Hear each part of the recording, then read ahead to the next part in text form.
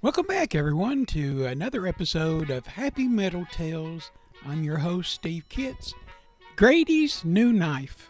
One sunny afternoon in Happy Meadow, Robby the rabbit and Benny the squirrel were playing near a big oak tree when they saw Grady, Farmer Brown's grandson, walking towards them. Grady had a big smile on his face and something shiny in his hand. "Hey, Robby! Hey, Benny!" Grady called out, waving enthusiastically. "Hi, Grady. What's that you got there?" Robby asked, his ears perked up with curiosity. Grady proudly held out a small, gleaming pocket knife. "It's my new pocket knife. Grandpa gave it to me. It's got a sharp blade and a tiny saw and even a little screwdriver. I've been using it to whittle sticks." Benny's eyes sparkled with excitement. "Wow, that's cool. Can I see it?" "Of course," Grady said, handing the knife to Benny. Benny examined it really close, admiring their craftsmanship. Robby, always curious, hopped closer. "What have you made with it so far?"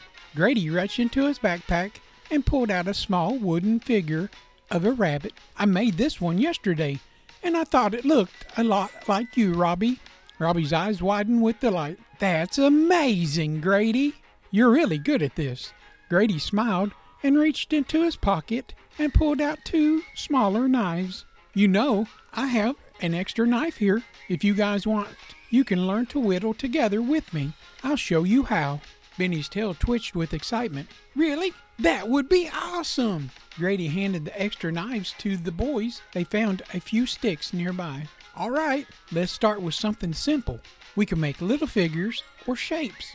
Just be careful with the blade and always cut away from yourself." The three friends sat together under the shade of the big oak tree. Their laughter mingled with the sounds of the meadow. Grady demonstrated how to hold the knife and to make smooth, careful cuts. Robby and Benny watched closely, then began to mimic his movements, slowly getting the hang of it. As the afternoon wore on, they shared stories and jokes, enjoying each other's company. Robby managed to carve a little figure of a boy, while Benny created a tiny acorn with a smiley face.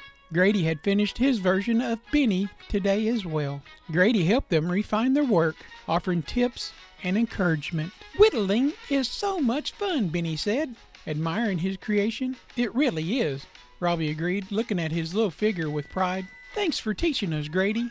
Grady grinned. "I'm glad you guys liked it. We should do this more often." Robby and Benny gave Grady their creation, and Grady gave them what he had made for them. They all cherished having something handmade and from the heart. As the sun began to set, casting a warm golden glow over Happy Meadow, the three friends packed up their tools and admired each other's handiwork.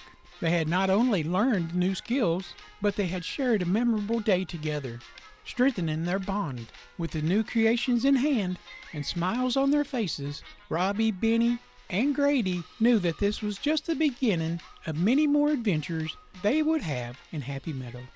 The end.